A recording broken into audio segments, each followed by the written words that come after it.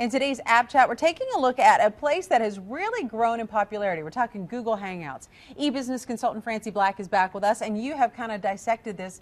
A lot of people are using it, but some people are still new to it. Yeah, lots of people don't even know what Google Hangouts is. Right. And really what it is it falls into the same class of product as Apple's FaceTime or Microsoft's Skype, which are very popular, but Right. Google Hangouts has some really great, unique features that we're going to talk about today. Cool. All right, so let's take a look at it. Well, the first thing, just to compare it to Apple's FaceTime, which is very, very popular. Okay, so that's a free app where you can do video calls to Right. anybody with an Apple device. So it is Apple device to Apple device, which is great. It's excellent quality, really easy to use.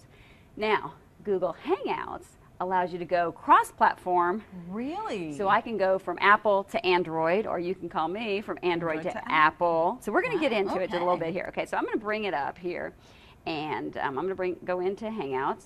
And if I want to go in, now this is all based on your Google Plus profile. Okay. Okay, so make sure you have your Google Plus profile set up.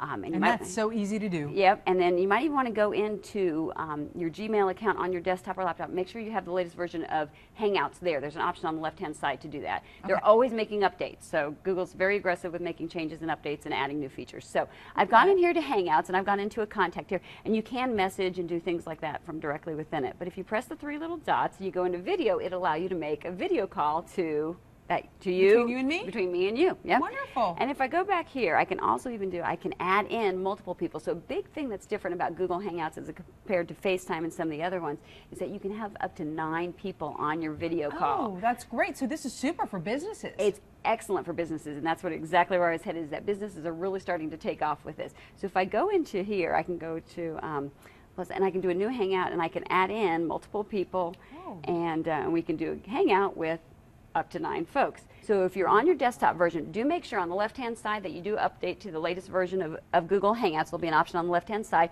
Go into your users, and down here, if you have a contact, press the little video icon, and it will bring up Google Hangouts, and you can add multiple people. And in this case, I have 5 people on a call, and you can talk. So businesses are really taking advantage of this. It's really getting very popular within the small business market.